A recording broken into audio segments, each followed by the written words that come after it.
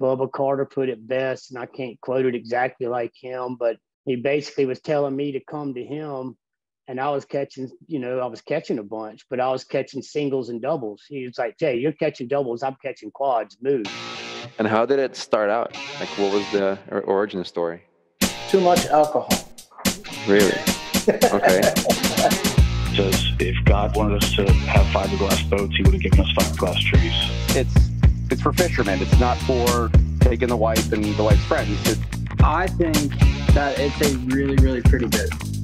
And then there was a blur that went by and ended up in the cockpit, as far as if I can remember correctly. Welcome back, State of Sport Fishing Podcast. I'm Nick Carullo. Joined with me tonight, Jay Weaver, captain of the Blue Sky, Spencer out of Charleston. Is that right? Georgetown, South Carolina, but very close. Very close. All right, close enough. Yeah, well, thanks for joining us, Cap. Tell us a little bit, where you're from and how you kind of got started. All right. Well, thank you guys for having me. I was from South Carolina, born in a little town called Bennettsville, a couple hours from the coast, and always came down to the coast. And we moved here right after third grade and kind of grew up right here on the water and always into boats. Had a little John boat of my own in my backyard by the time I was around 12, and just really took to it and always sort of knew it was what I wanted to do. I never really knew that you could make a living at it. I just didn't. There's not a lot of people. We're about an hour north of Charleston. And but anyway, not a lot of people that I knew growing up that did it for a living, certainly not as adult. And it's just something that, I don't know, I kind of just kept on moving towards it. Had some really good friends of mine, a great family. They had a 31 Bertram, started taking us when we were young, moved that up to a 44 Andy Mortensen called the Poly Girl. And we started fishing with them as much as I could, started getting paid for them when I was about 19. My parents made me do the college thing for a few years, so I didn't get to start full time till I was almost 24, and that was like 2001. I started on a boat here in Georgetown called the Rascal, and then moved to an ocean yacht in Charleston, a charter boat that we ran a bunch of trips out of, and it turned out to just be a wonderful job for me, and kind of moved up from there, did that till about 06, and just kind of wanted to start traveling, and then did about 10 years of traveling. And for the last 6 or 7 years, I've been on this boat back here, based out of home, which is nice. That's awesome. Hey, a question about college. You brought that up because my parents made me go to college, even when all I wanted to do was fish. What do you look back on it now? Are you happy that you were able to get some school in, or do you think still that, maybe you didn't have to do that? No, I'm definitely,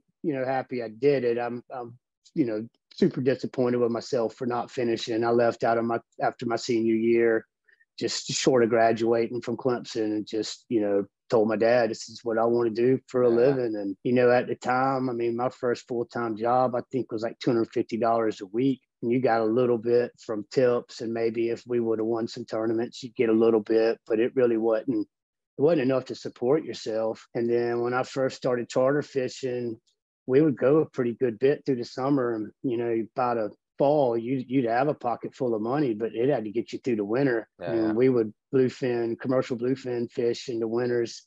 And, if you had a bad bluefin season, and some of those seasons were only 5 days long before the quota was met. So if you had a bad bluefin season, you were starving come March, when you started running trips again. So first few years, I was questioning it, and that's not true. I really never questioned it. My parents were very much questioning, the whether or not I could make a living doing it. And then, the industry's just changed so much. There's so many more people doing it now. There's just so much more money in it now. And it just, it's some way you can make a good living doing. But anyway, no, I wish I would have finished. I don't regret going. I met some great people, and obviously learned a lot of great stuff while I was there. But it put me behind in my fishing career, I would think, for sure. And when you were charter fishing, like in that time, is that out of South Carolina? That was Charleston. Yeah, I lived in Charleston for about 6 years working on that boat. I made it for them, I think, like 3 seasons. And the captain, he had been with them for a long time and was just kind of ready to move on. I think he went to like a tugboat or something. And the owner gave me a chance to start running it. And I thought that was really cool. And he was a real knowledgeable owner. He was a harbor pilot there. He'd had boats since like the 80s. His dad had boats, so he knew, and he helped me with a lot of things that I wouldn't have known, without having somebody to teach me as far as moving the boat around at night and safely and all that sort of stuff. But yeah, we fished right out of the Patriots Point Marina, and then we fished out of Shem Creek for a few years.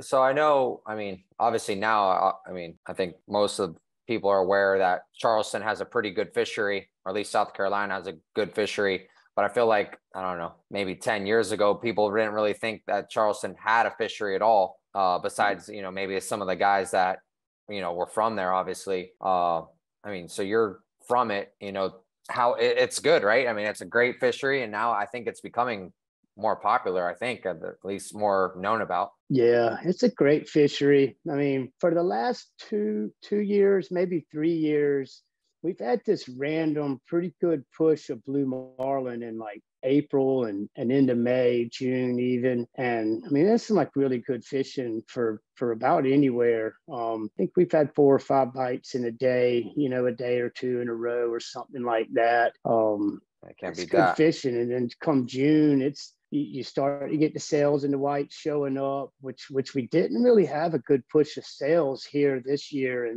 until, well, I'll say that, you catch a handful a few days, but we've gotten a good push of them lately over the last couple of weeks. I think somebody caught 9 for 12 this week sometime of sailfish right out of Charleston. So the fishery's gotten good, but then, also the caliber of fishermen has gotten real good, all throughout the whole industry. But it's hard for me to believe when we were charter fishing all the time, we might catch 45 billfish in a year.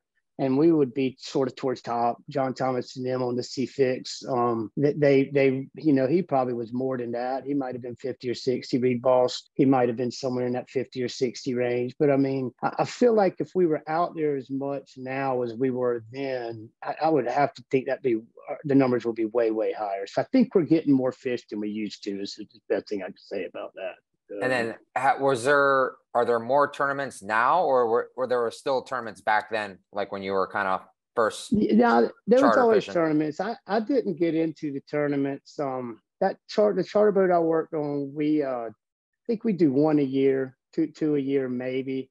And we would sort of concentrate on the meat fish because it's just kind of what I knew then. I hadn't really traveled that much. I'd done Oregon Inlet for like a couple of falls, right when you're switching from the J. Well, my first couple of years were J-hook, but right when you're putting dredges in and all that sort of stuff, I learned how to rig a dredge for the first time up there in like 01. But anyway, I wasn't proficient. Our guys that were my age that had come up with me and had done some traveling. By then, you already had a group of boats from Charleston going to Venezuela, going to St. Thomas, and then they'd come back into Charleston in the spring. And I didn't really feel like I could compete with them day in and day out, bill fishing wise. But it's always, the Governor's Cup Series has been going on since, well before my time. And it's always been somewhere between 3 and 5 tournaments. And then that's really about it. There used to be some sailfish tournaments in the fall that were fun, but the weather's kind of bad and it's not a time that's been drawing a lot of other boats into the area. And then a lot of the crowd in South Carolina,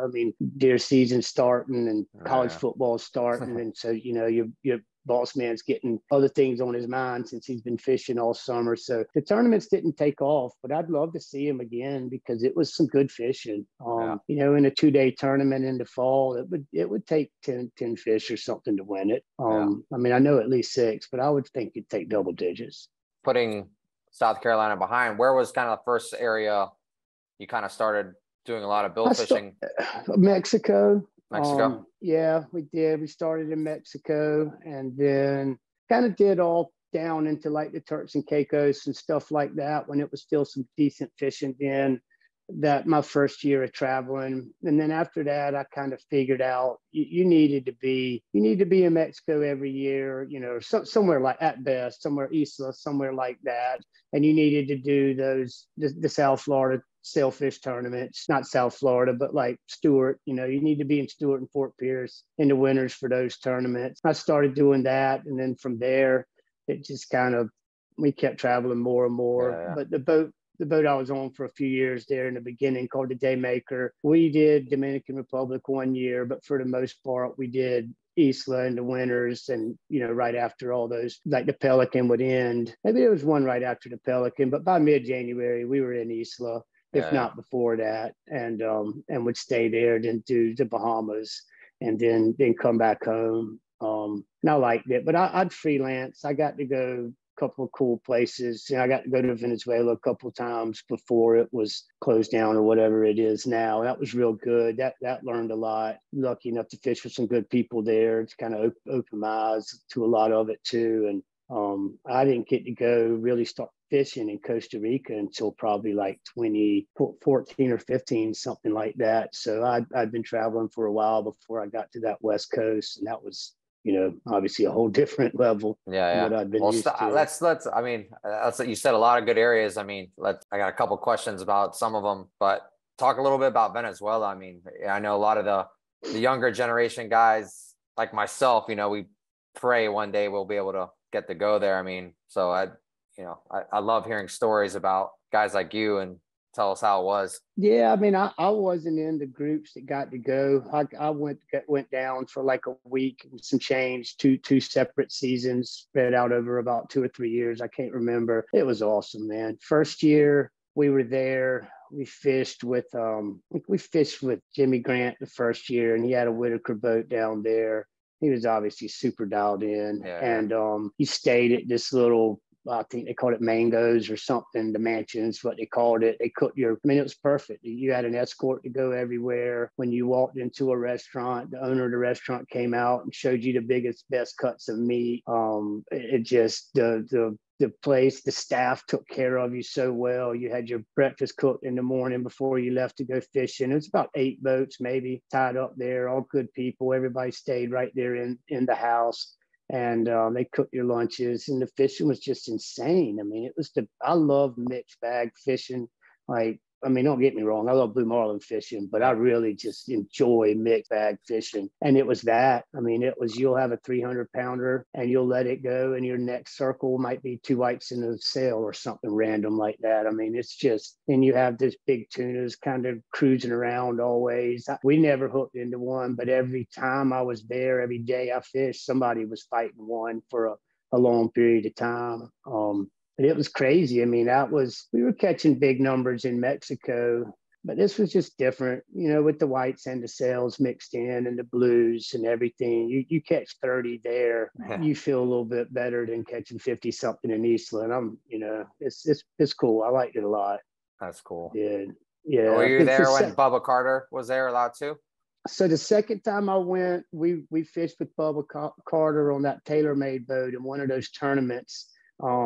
Of course, Ronnie and Big O won it, but I think we did something. We got some money out of the deal. Second and maybe second, I'm not sure. Second in the category maybe. But so we fished with Bubba for a few days, and it was awesome. I mean, it's huge learning experience. Super lucky for some little redneck from South Carolina to get to go fish with another redneck from South Carolina in Venezuela. But the second year we were there was a little different. Seemed like the place had kind of been taken over by the Chavistas, like the guys that sort of backed Chavez. And at that point, you didn't have an armed guard escorting you. You didn't get the red carpet rolled out at restaurants. I mean, they didn't care where we went. They'd be like, yeah, you want to walk to the other marina, walk down the road, no problem. But it wasn't safe. I mean, that was when we kind of realized it was kind of starting to turn a little bit. And that we went on that trip with Bubba for my boss at the time to really figure out on taking his boat down there. And he just said, man, absolutely no way. I'm going to let my jet fly into there or my boat be there. And maybe it get taken or something like that. So unfortunately, that was the last I got to see of it, and that was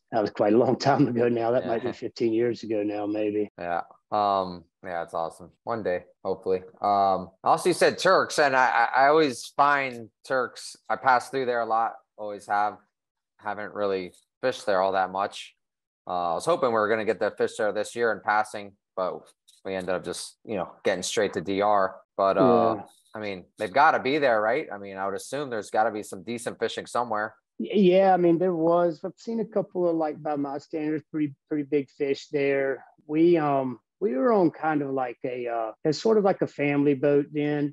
and great people, recently retired couple, and hired me and the mate. We had a pretty big planned trip that went from Isla to like Grand Cayman for a week or two, and then Jamaica for a week or two, and then Dominican. We kind of passed right through Dominican. We didn't really. We stopped in Punta Cana. Cap Cana wasn't finished yet. Big surge, kind of a little bit touristy for the people. We cut it short. So we had a little bit longer trip in Turks and Caicos, and it was good. We never had any like great days. That was kind of right when it was starting to sort of tail off, but we'd run like 50, 60 miles out to, I think it was like Mayaguez or one of the banks. And you'd have great fishing. I mean, yellowfins, dolphin, wahoo, stuff like that. We'd get some blues mixed in. I don't really ever remember catching anything besides a blue marlin here or there. And I don't ever remember catching more than a couple there. But I do remember on a different trip in Turks and Caicos seeing a real big fish. We didn't catch it, but seeing it, watching it, one of them for the first time, roll over on its side with its pec fin up out of the water just to try to look at the bait better. And I'd never seen anything. I didn't know that the big ones did that some. So Turks was cool for a while. It was good. And so I know before this boat you ran a boat, was it Chase and Tail? Mm-hmm. Yeah, I was on the Chase and Tail for a few years. That was a lot of fun, real competitive owner. And you were in Costa Rica for a while? We were Costa Rica. We were everywhere from Ocean City, did some of the South Florida tournaments. Then we put a boat on a ship, went to the canal, did Costa Rica for like 3 seasons, 2 seasons on that boat. And then we had kind of like leased the boat, the old Bone Shaker with Hans was running it, kind of like leased that for the seasons. The season prior to that, did the tournaments, and we went up and did like Mag Bay before it kind of got too crowded, which I'm not knocking it. It's not too crowded now. It's still awesome now. But that was cool. But that was just like me out when you there. Did it? What's that? How was Mag Bay when you did that? I mean, I loved it. It was just the coolest.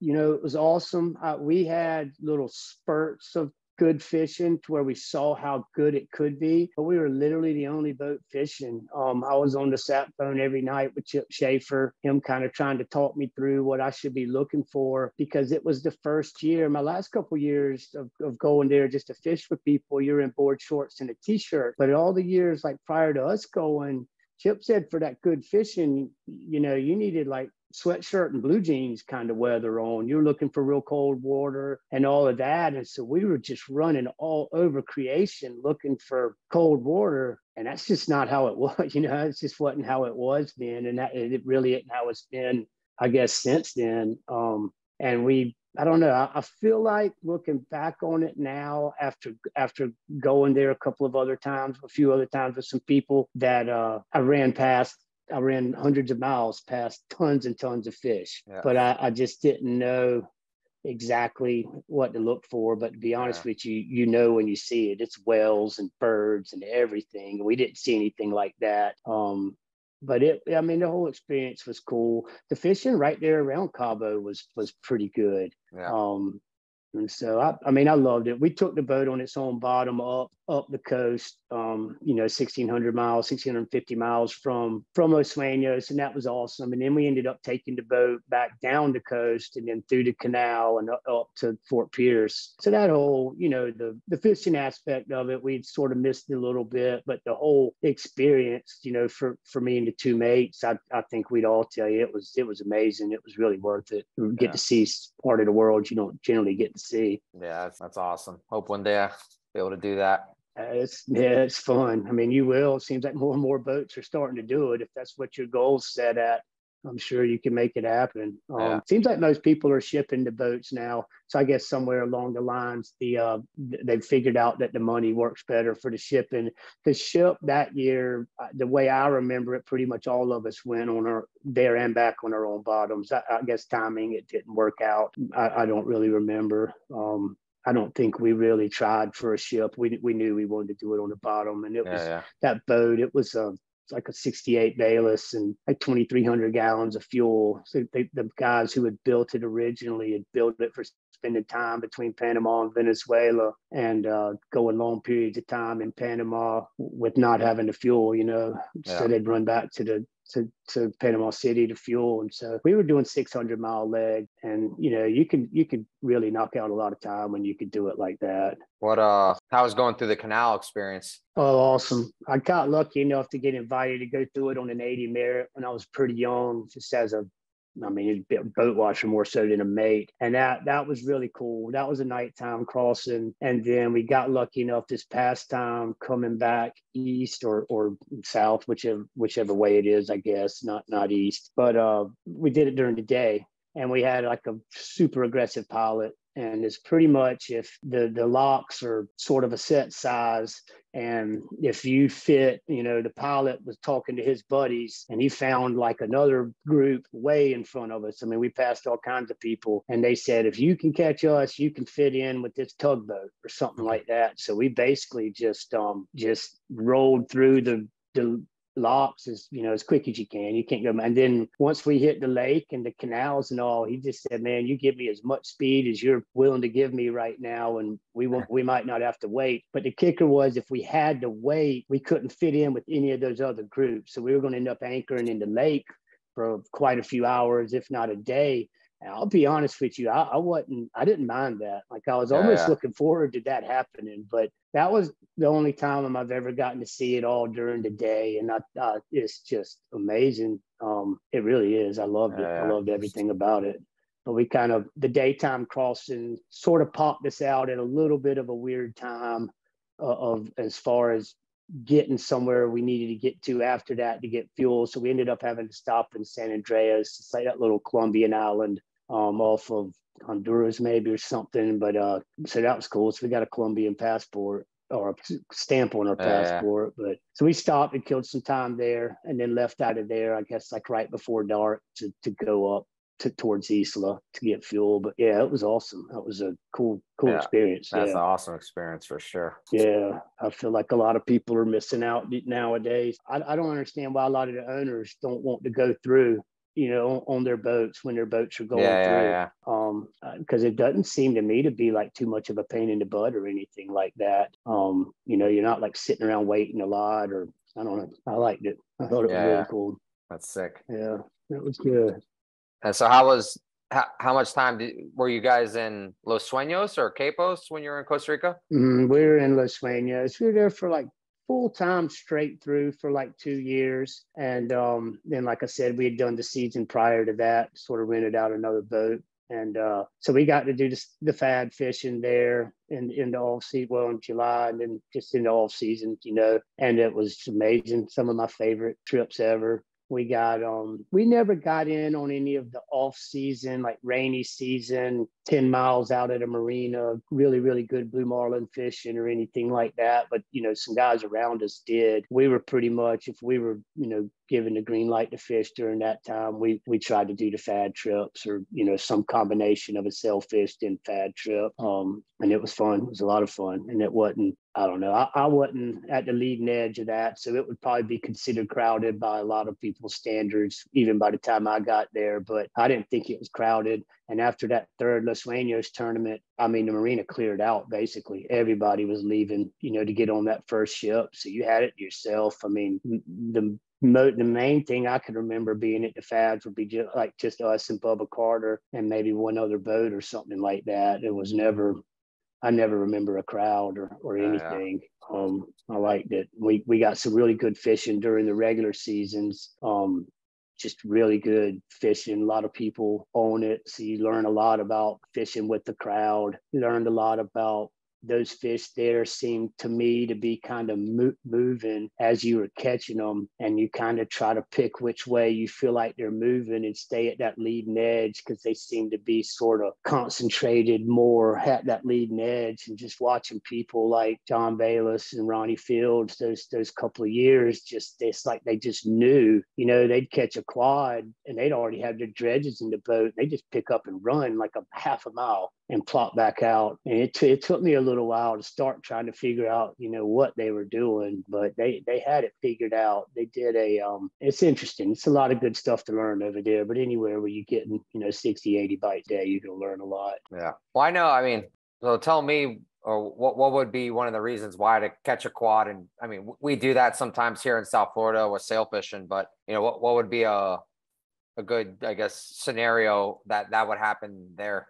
I mean, if you really feel like you have it pinpointed to which way to fish or push it, and you feel maybe you got held up on that quad a little too long, and you might be trying to chase up into the tail of the fish, and it's Bubba Carter put it best, and I can't quote it exactly like him, but he basically was telling me to come to him, and I was catching a bunch, but I was catching singles and doubles. He was like, Jay, you're catching doubles, I'm catching quads, move. So, I mean, I think it's just, if you've got a pretty good idea of where they're moving to, you don't want to be chasing them and kind of get mired in the pack. So you would just pick and try to get on the other side of the pack. And, if you're trying to catch that many fish, and one fish will matter, one fish, might be decide between if you win or not, then you can't take the risk of hanging back with everybody else. If you feel like where they're going, you pick up and get in front of them. Some of those guys really had it dialed in down there for that. And I've tried to kind of have that in the East Coast, and I haven't been able to dial it in the East Coast. I don't know if they just don't move the same, or I just can't figure it out, but I hadn't experienced that yet over here. Yeah. I mean, that definitely happens a lot with us in South Florida with the sailfish. I mean, it might be a little easier, they're kind of typically swimming north to south. So we kind of have, but yeah, just trying to get in front of them. And like you said, catching a quad, and then, if running south of them and try and get in front of them again, or sitting tight thinking, there's more coming, it's always a toss up. Yeah, it is. It's a toss up. It was cool when we were there. There was some really big bodies of fish. The last tournament day I fished there, I think Lagrone won it, and I might be wrong on the numbers, but I really think he caught like 40 fish in the last 2 hours. And it was just a body of fish that was not a particularly big body of fish, but it supported 40 boats on top of it for the last like 2.5 hours of fishing, and just huge numbers. I mean, so and I don't know, I thought all that was really good over there. And those fish, when they were moving, you kind of wanted to stay right in front of them. And I don't know, all of that was really good to experience. I felt like. How do you? I know when we talk, we have guys that fish a lot over there in Costa Rica and stuff. There are a lot of them are spoiled. When they come back here and fish on the East Coast or DR or wherever. A lot rougher. How do you look at fishing the two different areas? I mean, are you spoiled? Do you miss fishing over there? Yeah, I mean, I do. I very much miss fishing over there, but I'm at a different time in my life right now. I've got a almost 2-year-old son and a wife, and another son on the way this winter, and it's just a different time of my life right now. But yeah, I miss it. You definitely get spoiled. We laughed about that a lot in Dominican Republic this winter, because it was just kind of stupid rough a lot of the days, and it was kind of considered a calm winter for them, and the grass was just so damn bad. And and then same thing with just Big Rock. We had a decent tournament season, but we didn't have a bite during Big Rock, and that's long days, and it's 4 out of 6, and then pre-fish day or 2, and it's just no bites in any of them. And yeah, I mean, your mind's definitely like, I wonder what they're doing in Costa Rica right now. Yeah, you do get spoiled. Yeah, it happens, man. Yeah, especially DR, man. DR it could wear you out. Yeah. Especially that first 8 miles, man. It's relentless. That's right. We were having to run to at the end, like the February moon, and then in March we were having to run around from Cap Cana to Costa de Campo, and sometimes that last 20 miles of that ride back was really just kind of making you miss that slick calm Costa Rica. But I mean, Costa Rica has its challenges. Like Los Sueños, the Lithuania's tournament, they're like the first time I ever completely lost a fleet. Like I don't feel like, even with listening to my radio and the channels I was on, I didn't feel like I had any idea where the fleet that was catching the fish were, because it just seems like there's so many different, it's like almost every point on the compass you could run to for fish. Whereas at least the East Coast, for us in South Carolina, you've got that Gulf Stream and then you've got the ledge that really kind of dictate. They're going to be somewhere between the two of those. And that kind of helps. It sort of takes like one axis out of the whole decision-making process. And so, I mean, Costa Rica has its challenges, but roughness isn't usually one of them. And bad fishing isn't usually one of them either, unless you're in the wrong spot. But it was good.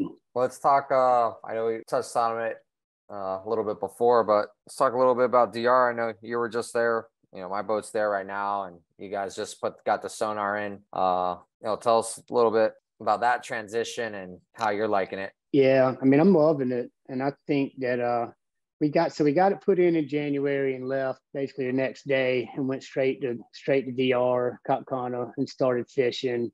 And, like I told you before, I thought it was a great place to learn on it because you could, see the marks on your sonar, and then you could look over and see the fab with your eyes. So you kind of got an idea of how it all sort of worked out, where it was and all that. And, they're not, like we talked about, they are plenty of them off of the fads that you find more now with the sonar, but they're kind of still congregated somewhat around the fads. So you're not just like riding around in the middle of nowhere. I mean, it's a very target rich environment. And everybody there was super nice at helping me get kind of dialed in as best as possible with the settings and everything like that. I thought it was a great place to learn. We went straight from there to the Bahamas. Our trip got cut short there, but I love fishing there, the Abacos. But that was just my first indication that the rest of the East Coast was not going to be quite as easy for the sonar as the Dominican Republic was. But I mean, it completely changed Dominican Republic fishing for me. It used to be if you knew it was going to be a crowd, you left crack of dawn and you got on your fad and you just circled it tight. You try to protect it and keep everybody out of your circles. And now, I mean, if somebody comes on the fad I'm on, I'll just wander off of it a half a mile and kind of look for something else, because that sonar kind of lets you know you can find them. Yeah. So it sort of changed the way I thought about fishing there in Dominican, but we liked it. I think it was a pretty good season. We didn't have any like game busters day. Maybe we caught 10 out of 15 or something one day. Most of that was like, I don't think we had a fish at noon that day. So it felt like a really good day. But for the most part, we just watched the salty fair catch fish and try to do as close as we can to them. That's pretty much it. Yeah, I think that's most of us kind of watch that show a lot. Yeah. Those boys are dialed in, that's for sure. Yeah, they are. They always have. When they had the Caroline, they would come through here. We'd fish with them in Oregon Inlet, and they'd come do some of the Charleston tournaments, and they were super hard to beat then. So Watson and James do a good job, that's for sure. Yeah, they do. Yeah, that's crazy. They fish hard though, man. They lead first one to leave, last one back. So you gotta give them. Yeah, they fish hard. Yeah, they do, and it makes a difference. I mean, first pass on that fad usually seems to be the most productive, and the earlier you leave, you kind of working out the chain ahead of everybody else, and that helps. And staying out later. Yeah, you're fishing. You've already fished 10 fads before the second boat gets out there. Yeah. I mean, yeah. There was plenty of days when we were leaving out after they had already had a couple, 2 or 3 at least. But it is what it is. Different operation, and we were having fun with what we were catching, and it was. I don't think we did any the dark days, but it does make a huge difference when you do those. That's for sure. And those guys work hard at it and fish hard, fish long. So how was you went around to Casa de Campo too? Well, we just were running back and forth.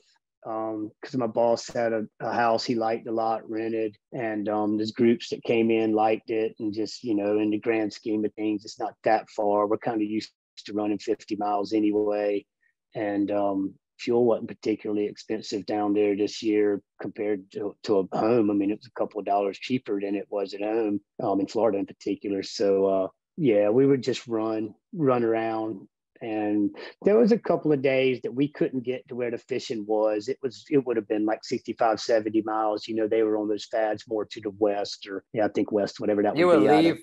You would leave from Casa de Campo and then go fish the fads off there and then run all the way back. We'd leave from Cap Cana and go fish Casa de Campo fads and then come back. Yeah, we'd fish. Like I've always, any season I've been at Casa de Campo, I kind of fish off of that island, which is way to the east anyway. And so they're the closest ones to Cap Cana. And I was lucky enough this year that they were holding, those were the ones holding fish. So, I mean, one of the days, I think it was maybe only like 30 and some change from where we had our good day to running back to Cap Cana. So it wasn't that bad. But like I said, eventually the fishing moved further to the west and we couldn't. We were kind of out to lunch then. We were sort of just dealing with scraps and then having to get back at the end of the day and listening to, them catching 15 and 16 and all that. So I wouldn't recommend doing what we did. I would recommend if you want to move over there, move over there. So that was off of what? Was it Saona, is it, or something? Yeah, Isla de Saona. Yeah. And it was fun. It's good fishing. The fish act different to me there. They tease a lot better in Casa de Campo, a little bit bigger fish. When we first got, I think the January moon in Cap Cana, some of our blue marlin that we call, I'm really not kidding when I say they were less than 30 pounds. There was a couple that we caught that we didn't do it, but you could have holded both of them, one in one hand by the bill and the other one exactly, easily. They'd come in, you just see this little wispiness behind the bait and be like, man, I think it's a blue marlin, but I don't know. We're going to have to reel it up and look at it. It could be a wahoo. I'm not sure. It's so small. But then you get over to Casa de Campo and you see a 150 pounder again. You're just like, oh man, he's a big one. And he gets up and you see what it is. But it was, it was worth the run for us because starting in the February moon this past year, it shut right down at Cap Cana. It's just like somebody turned the light switch off. We ran out there and the water was dirty and there was no bait and no bite. And we did that for like 2 or 3 days. And most of our groups that were coming in, that my boss had coming in, were only in for like 3 or 4 days. So you don't really want to give them too many bad days. And so we talked about all the different things, if we wanted to have the driver, just us take the boat and we'll stay on the boat there and have the driver drive them around. We kind of ran through all the scenarios and just came up with the running around back and forth. It wasn't bad. Wow. That was, not too long ago. Yeah. And then you went around. When did you leave DR? We left there in like March. I don't remember the exact dates. I think it was after the March moon, maybe third week in March, something like that. It might have been a touch later than that. And then went back to Florida, stayed at Sailfish for like a couple of weeks, just kind of reprovisioning a little bit and stuff. And then we went over to the Abacos. We usually do some of those skip tournaments and stay over there in the Abacos and enjoy it a lot. And like the day before, my boss and his people were flying in for the custom shootout. He tested positive for COVID, so he couldn't get his travel visa. And so we basically just, my wife and I and one of the mates were over there fishing, just pre-fishing. And we basically just got, just pretty much midday, just like, all right, well, we're going to go back and pack things up and leave. And my wife and I brought the boat back, and the mate got to stay and fish on the 7 with Jimmy, and they won. They did well. I think it was good fishing for some people during that tournament. So he had a good time there, but we had to come on home. Yeah. Few of those stories this year.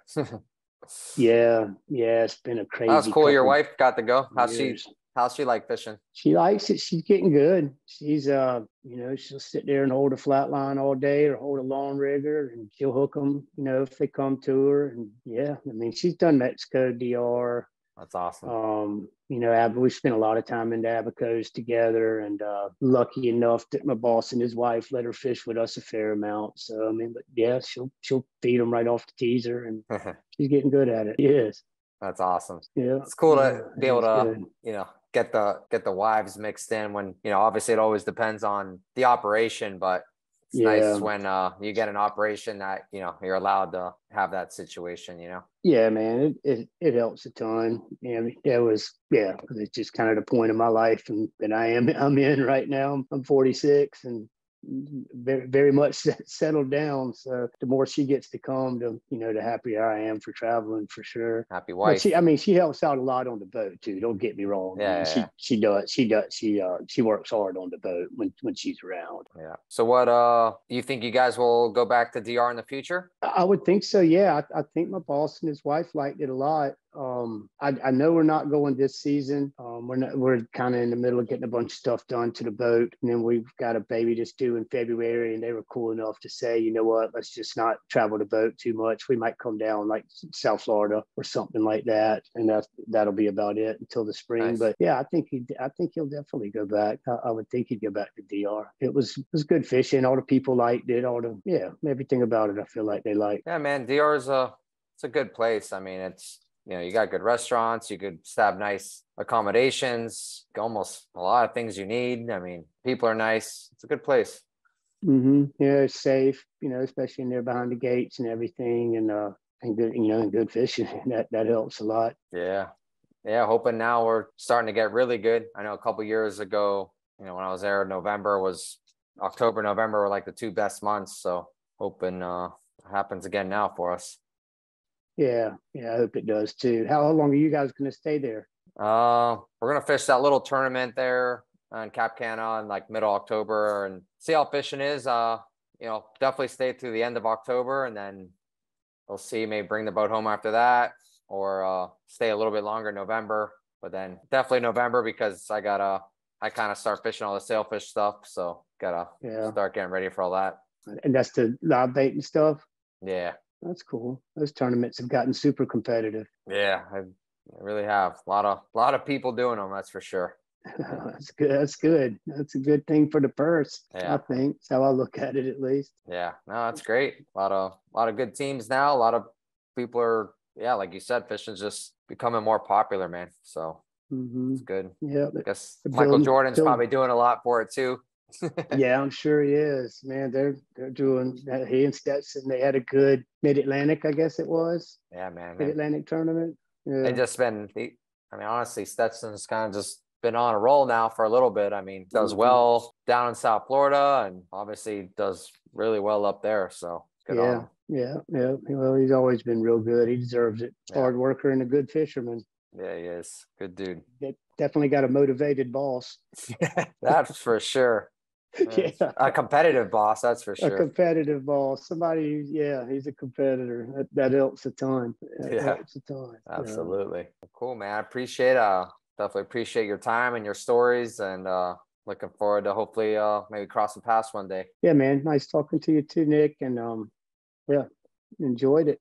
Yeah. Best of luck with the little one on the way. That's got to be exciting. So congratulations with that. Yeah, man. We're excited about it. We are. So it's going. I appreciate it, man, and good luck the rest of your time in Dominican Republic. All right, Cap. Appreciate it, man.